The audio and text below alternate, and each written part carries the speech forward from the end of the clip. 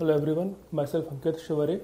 Today we are going to discuss on in lecture 4 today we are going to discuss on the plots of V versus I. So V versus I for resistance, as we can see, it's a linear line with slope G. G is nothing but inverse proportional to resistance, right? So next we see the ideal voltage source. So ideal voltage source means what? That you can draw infinite amount of current with it or zero current with it, right? It doesn't matter, current doesn't matter, voltage is fixed, that's it.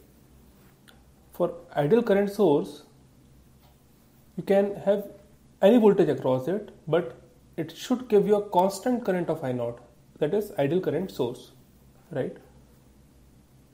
Now what happens if you connect a resistance across a constant current source? Then what we will see, it is a combination of first and third curve.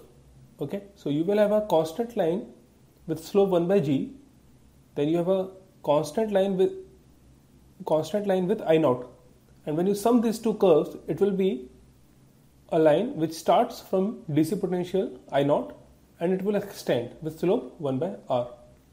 So we will see in the next few lectures the importance of these curves. Okay, thanks for watching. Thank you.